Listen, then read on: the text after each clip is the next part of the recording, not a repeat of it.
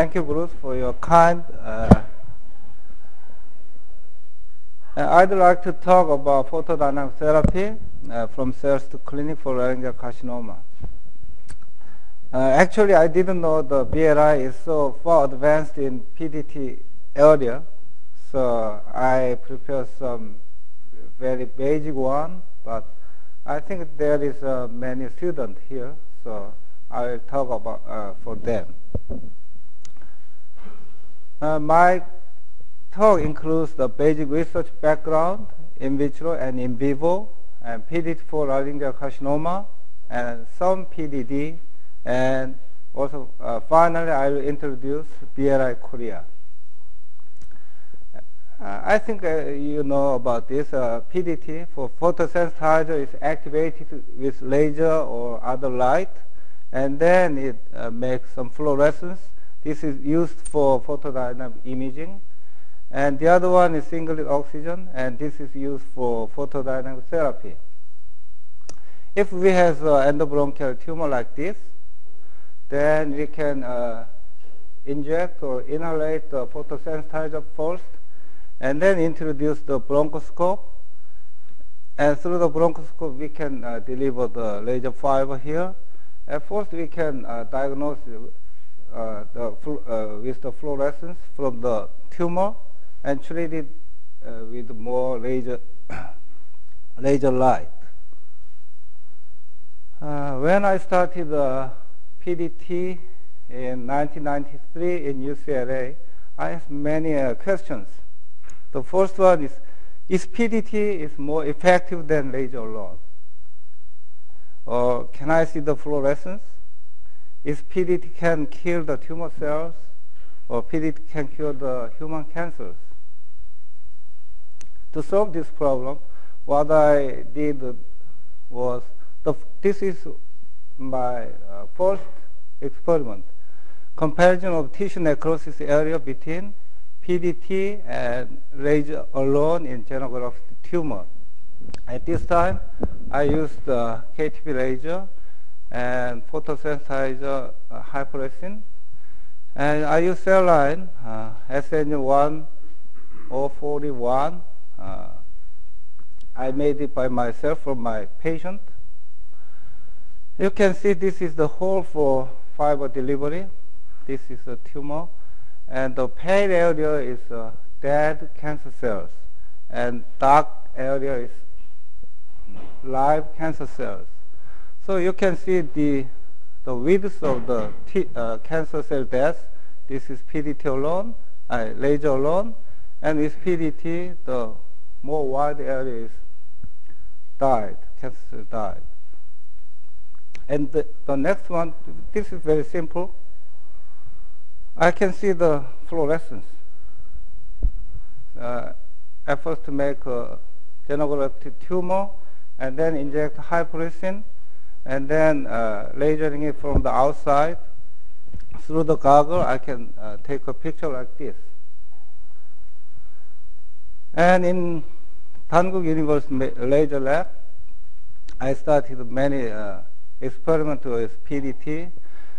At first, I designed this triangular box. The inside is covered with metal foil to lasering all the 96 well with even distribution of light. So I first place the cells in the well and adding photosensitizer and laser irradiation, and check the optical density with MTT. You can see this is control. This is photosensitizer alone. This side is laser alone, and this half is treated with PDT. You can see the cell death, and in the graph, only PDT group has a sharp decline of cell viability. And then I want to know where the photosensitizer is going. At this time, I used the 9-hydroxyphosphate A. This is I my team has developed from the chlorophyll. And this dye goes to the cytoplasm, not in nucleus. And then which area in cytoplasm? So at first, most of the photoscience go to the mitochondria. So at first, I tried to detect the mitochondria with mitotracker and HPBDA and merge it. Some of them go to the mitochondria. And next one was endoplasmic reticulum with ER tracker and non-HPBDA. Then it merged perfectly. So I can knew that this photosynthesis is localized in endoplasmic reticulum. Some of them in mitochondria.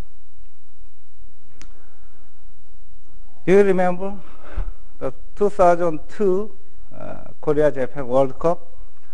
That is the city hall of Seoul, and this is the city hall plaza. It was crowded with Red Devils. Red Devils is supporter for Korean football team, and it just looks like PDT. Now, the cell death mechanism I studied. This is a normal cells, and this column is PDT with very low dose of photosensitizer. And you can see the apoptotic bodies here, and this column shows the PDT with high dose of photosensitizer. And in this case, you can see the rupture of cell membrane, and this we call it necrosis. And this same is transmission EM. You can see the apoptotic bodies in low dose. In high dose, you can see the rupture of cell membrane. So, according to the concentration of photosensitizer, we have nuclear DNA staining with propylidium iodide, staining immediately after PDT. This PI is not permeable to cell membrane. So if the cell membrane is not ruptured, no staining in the nucleus. So control and low dose, there is some in control, no staining. But in high dose, that means necrosis and rupture of the cell membrane, then all the nucleus was stained. And this time, double staining is PI, and HEX is permeable through the cell membrane. So in normal cancer cells, live cancer cells, this HEX can stain like this blue color. But some low dose of photosensitizer, you can check some morphology change. This is apoptosis. And in high dose, all the PI goes into the nucleus first, so it's stained red. And caspase-3, this is known as apoptotic marker protein. And in PDT group, in 4 hours, the caspase-3 activity is most higher, then decrease along the time. So in this in vitro study, I can conclude that PDT in high dose that rupture the membrane and induce the necrosis. And in low dose, it attacks the ER and mitochondria and activates the caspase system and induce apoptosis. Now, I'm moving to in vivo study. And in vivo study, there are many factors to be considered. The most important thing is depth of light penetration and concentration of photosensitizer in tumor and margin control. This is very important for prevent the recurrence of tumor. There are 2 ways to give PDT in vivo. One is conventional. Give them photosensitizer at first intravenously or inhalation or topically, and then treated from the outside. The other one, if the tumor is very big, then we must insert the fiber into the tumor. If it's more than 2 centimeters or 3 centimeters, we need more fibers and more times. This is, I call it interstitial PDT. This is the photo for interstitial PDT in nude mouse. And it takes more than, the lasering time is more than 10 minutes. So if you do by yourself with your hand, you feel very tired. So I made this instrument like this. And this is the case of complete remission after PDT. Before PDT, here is tumor, is lasering. And immediate after the treatment, and 14 days, and after 3 weeks after PDT, there's no tumor. In this case, the tumor has gone at this, but recur again. Here is another, and in this case, no remission at all, and then growing over. So there is some volume. I checked the volume change of tumor by treatment modality. All 3 modality without PDT has increase of tumor volume, but only in PDT group has a decrease of tumor volume. This was my PDT team at 2007. Dr. Huang and Dr. Go from China. He is from. They are my student for PhD course. And he is now working in UCLA pharmacology lab, and Dr. Go is working as a professor in Qingdao University Hospital, and Professor An is sit there. Now I'll talk about head and neck cancer. For head and neck cancer, most of them are squamous cell carcinoma, and as you know, head and neck, the function and cosmesis, very important. And there are many sites like face, oral cavity, pharynx, larynx, and neck. And all of the tumors in head and neck usually treated conventionally by surgery, radiation, and chemotherapy, all combined of all of this. There are very small indications in head and neck, I think, for PDT. There are 2 purposes. One is curative, the other one is palliative. For curative purpose, we usually do the very early cancer, superficial cancer like T1 or T2. That means laser light should be able to penetrate the depth of the lesion. And in palliative purpose, recanalization of airway or esophageal obstruction or debulking of big tumors. And the advantage of PDT is highly selective to tumor, and it is less morbidity than other treatment, but more morbidity than laser podectomy alone. And best functional and cosmetic result. But there are many disadvantages also. Phototoxicity, so we must stay inside 1 week or 2 weeks, sometimes 1 month. And high cost of photosensitizers. And I think there are lack of some enough evidence. So in Korean FDA, we still PDT in Korea nowadays, except esophageal and lung cancer. So I cannot treat the laryngeal cancer patients with PDT anymore.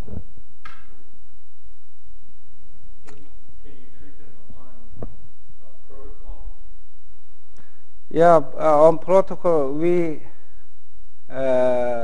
give them many times, they don't. If US FDA approve it, we will. That's the answer. And this is setting of PDT for laryngeal cancer patient. You see, this is the diode laser machine. It cost me around $200,000 at the year of 2001. Very expensive. Nowadays, far cheaper. And the laser light is delivered through the fiber. And to protect the normal area, especially the subglottic area. Subglottic area is treated with PDT with normal tissue. There may be a lot of edema, so it makes the patient difficult to breathe. So protect the underneath of the lesion is carotenoid and aluminum foil like this, and drapes, and lasering the site. And just after the PDT, you should just a subtle change.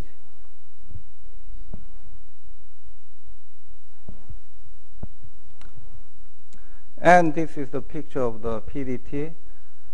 This patient has a very superficial T1B lesion. At first, I recommend him radiation therapy. That's the best, in my opinion. But he don't want to radiate his body. So I decided to treat him with PDT.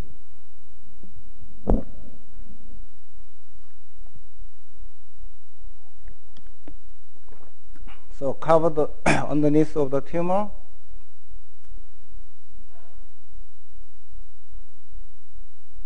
This is very important, I think.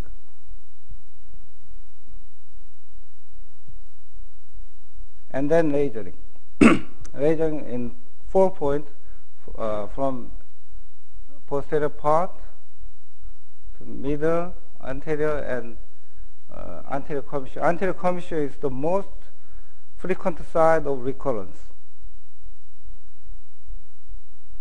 So if the tumor involved in anterior commissure, I think it's more than T1. Sometimes it's T4, but looks like T1. That's the reason. It takes around 12 minutes. My hands shaking some. Just after the treatment, no change, as you know.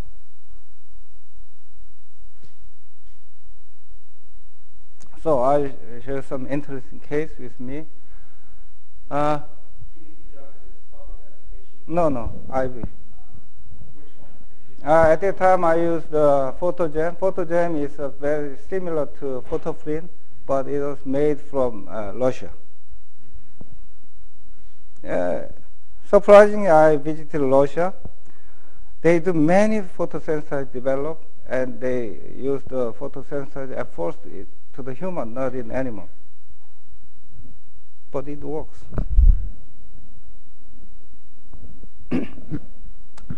This older gentleman has a hoarseness for 2 months, and he has ulcerative region at right vocal cord.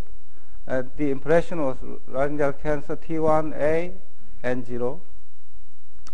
Suspension biopsy is frozen, revealed squamous cell carcinoma, so instantly I do laser codectomy type 3 at that time.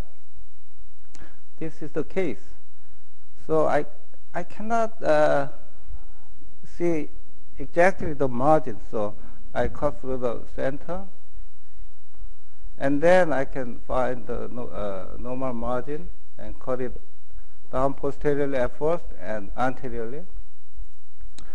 Unfortunately, he has a recur, and it was a squamous cell carcinoma, so I recommend him RT or big surgery, but he denied all of this. So PDT with him, with Photogem, and total 138 joules. This is the case with lasering, and just after lasering, and 1 month after, no tumor, nearly normal looking larynx. So he has discharged soon, and now 10 years I need to stay, but he's smoking again for 10th anniversary. Yeah. What was the size of the tumor to start? You see? Very superficial T1. But you see the anterior commissure was involved at that time. That means it would be T1 or would be T4.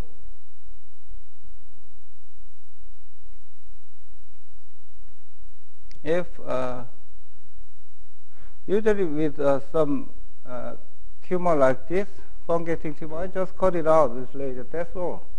95% cure rate.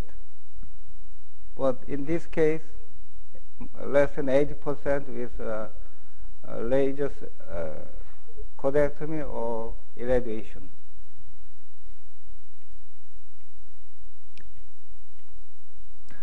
This is the patient, and this is me. He is the owner of big Korean barbecue restaurant in my area.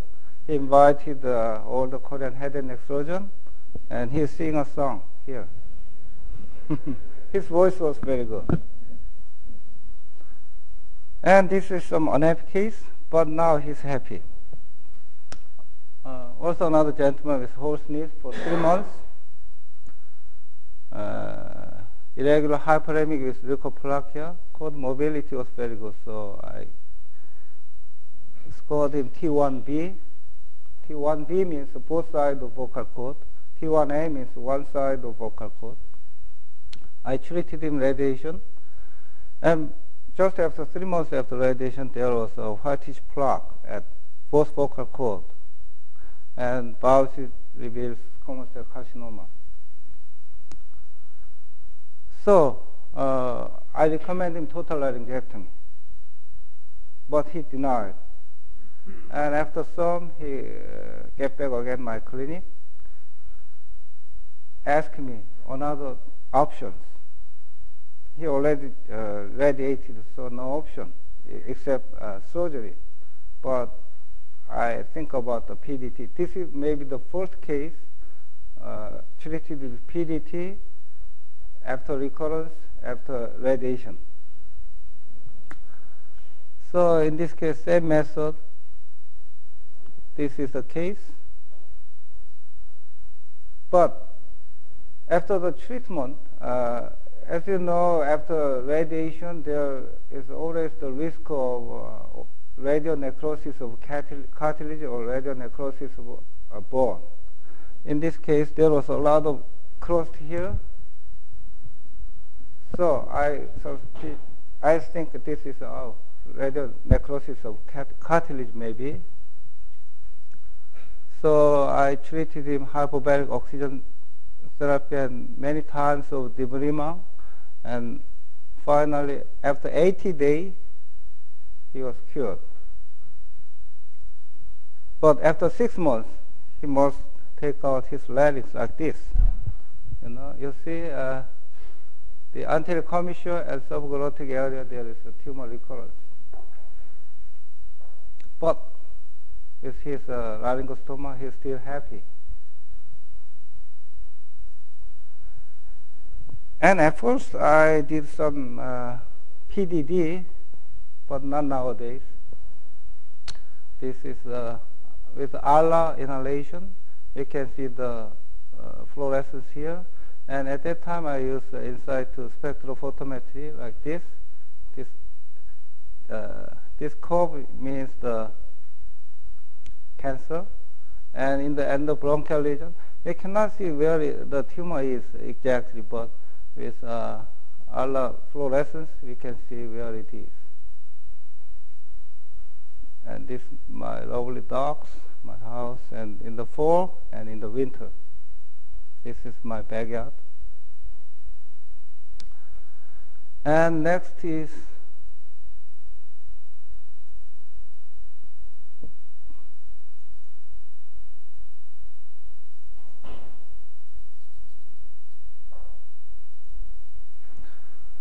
I introduced some for BRI Korea. It just started last December, just over 1 and some days. I'm appointed as director of BRI Korea. And this is my hospital, my campus. This is a dental area. This is other art, liberal art and science like this. And here is my hospital. My hospital is located in just 80 kilometers south from Seoul, nearby Seoul. Every important thing is nearby Seoul in Korea. BRI Korea is very important. That's why it is located in nearby Seoul. This is Dangui Hospital. It is established in 1994, very young. And this is inpatient ward. This is outpatient ward. And this is College of Medicine. And on the third floor over here, BRI Korea is located. You see, we have a master plan of this campus in 2020. There are many more buildings and more beautiful. And I think here is the BRI Korea now, but in 2020, I hope BRI Korea Center building here.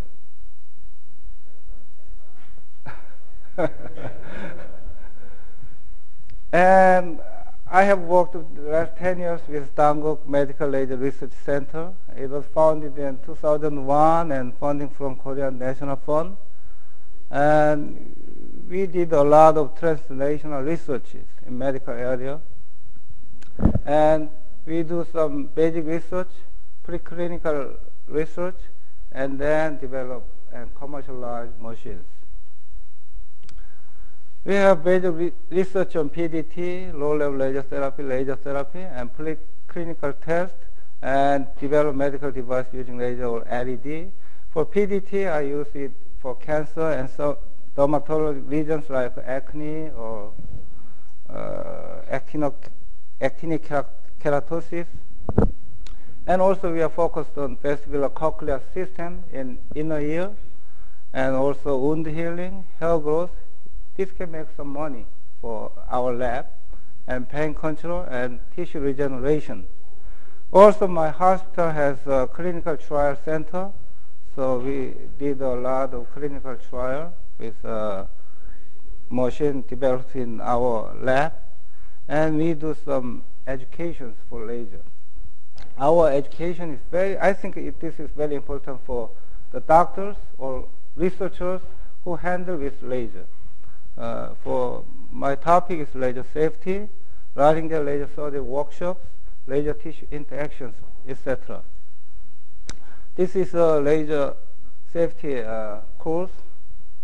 If we use the PVC fiber, this is there is oxygen like general anesthesia setting. If we treat it with laser, there would be a fire. And toxic fumes out. Maybe here some cyanide, as you mentioned this morning. Mm-hmm. And so, from this we can learn don't use PVC tube with laser. And this is a case in another hospital, Seoul National University Hospital. My teacher has this. And kindly he take photo and give it to me. This is a papilloma in larynx. This is very difficult to treat. Always recur and recur. This may be the maybe 13th operation for him. This during the surgery there was a fire, and put out the endotracheal tube and check the whole airway. There is burn in lower trachea. This is carina, maybe, and burn also in main bronchus. But fortunately, he saved his life. And after this surgery, no more surgery. He cured.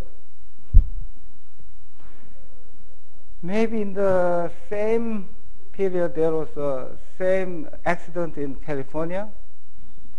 At that case, put it out, but half of them left his trachea, so he was died. I read it in newspaper. Also, we did laser tissue interaction every year. This is laser absorption according to the colors, many skin surgery.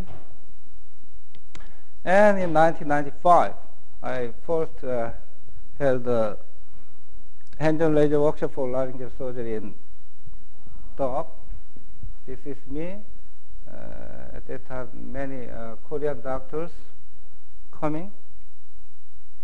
And in 2006, I did some international workshop. At that time, Dr. Kuri from UC San Francisco came as a lecturer. This is my laser workshop team at the beginning of the party, in the middle of the party, at the end of the party, just empty bottles, and this is my hat. The BLI Korea is not built in just one day. We have a very long relationship between. At first, Professor Lee has visited BLI in 2007 and I heard that he has a lecture here on maybe LLLT. And after that, we had the MOU between BLI and Dankook Medical Laser Research Center. And according to the MOU, we have sent many researchers. I think you can remember Dr. Hwang and Dr. Beck and Dr. Kang. And another one is Dr. Hong, just left. In 2010, the Dankook and UC Irvine chancellors has an MOU for both universities. And at that time, the Dankook folk dance team has a performance here. Here maybe Mayor Kang. And last year, I first met Brian at the SPI meeting. We have a head and neck session. Also, I met first Bruce here. We have discussed about BLI Korea project here. And then just after 30 minutes talk, we agreed with joint research via BLI Korea, right? Thank you. And then we had signed the joint research agreement. And Bruce came to Korea and Dankook University and gave us a lecture, Engineering Optics from Bench to Bedside. You see, the D is deleted, misprint. But I think most of research from bench go to the bedside, not bedside. This is the meaning, right? And finally, last December 4, the Korean National Research Fund and Ministry of Educational Science and Technology announced the funding for BLI Korea. We started with 7 professors: biomedical optics, medical engineering, microbiology, surgery, dermatology, and head and neck surgeon. And I'm picking 5 products: biomedical optics, tissue engineering, microbiology, and we hired only 7 researchers. We have some core research about DOSI and functional imaging, low-level laser therapy, and EMR. We have some joint work for this. This slide is adopted from Trombo's lecture on last year. We had, I think we can have a mutual benefit on training, research, multi-center trials, commercialization. And another slide from him. This is very important, I think. BLI Korea builds on strong foundation of high-impact collaborations. Dedicated support will reinforce this relationship and provide a two-way sustainable program. So I hope the BLI Korea would be the world leading research center for medical optics in 2020.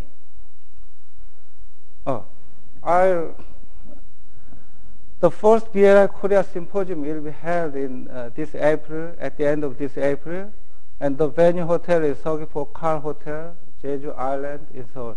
Jeju Island is a very beautiful island, and this hotel is just a seaside with this big green yard and very beautiful scenery. And this is last winter season at this hotel with my daughter and my son. My son is studying in UC Illinois Urbana-Champaign, not UC. Thank you very much for your kind attention.